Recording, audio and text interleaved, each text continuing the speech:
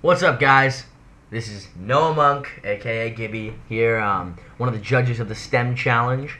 I am so psyched to be doing this for you guys, and I just want to say congratulations to the winners.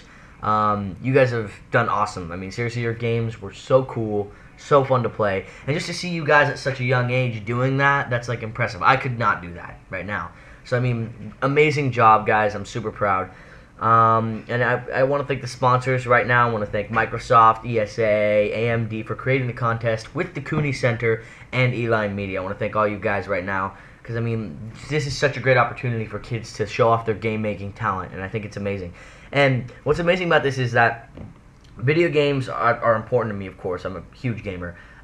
They provide stress relief for me. But most importantly, it can be a tool for education because it keeps kids involved and make them want to learn as well. So, I think that's huge important. I think that's where video games are headed as well. And, I want to congratulate the winners and their parents as well. The parents are an important part of this. You guys make it all happen. You guys birth these geniuses that create these games. So, I mean, thank you to you guys, too.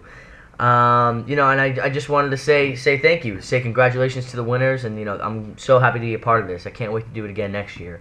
But great games, guys. Keep it up. Yeah, Gibby.